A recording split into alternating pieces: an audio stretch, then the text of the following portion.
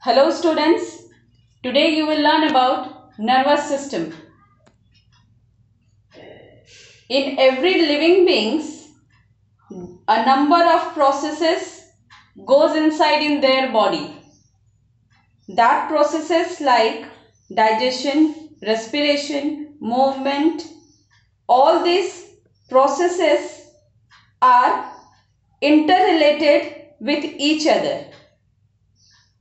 And the interaction of these activities of a living being as per the need of the body is called coordination. There are two types of coordination in our body, that is nervous coordination and chemical coordination. Nervous coordination is brought about by nervous system.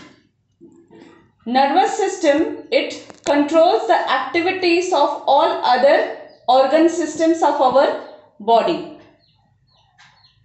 It consists of brain, spinal cord and nerves. When you feel hungry, you eat food. The act of eating food involves a number of coordinated activities, and this is done by nervous system.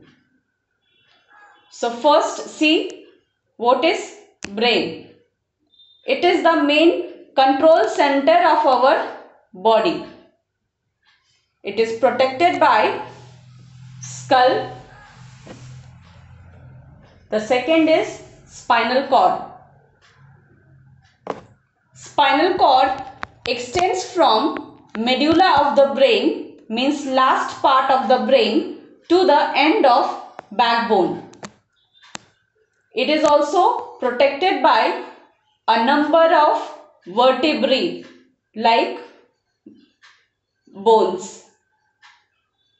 The last one, nerves. Nerves are a bundle of nerve fibers enclosed in a tubular sheath, and these are the main signal transporting medium of our body. For more detail, just go through your textbook. Today's homework, define nervous system. Question number 2, why brain is called as control center of our body. Question number 3, define nerves. Thank you.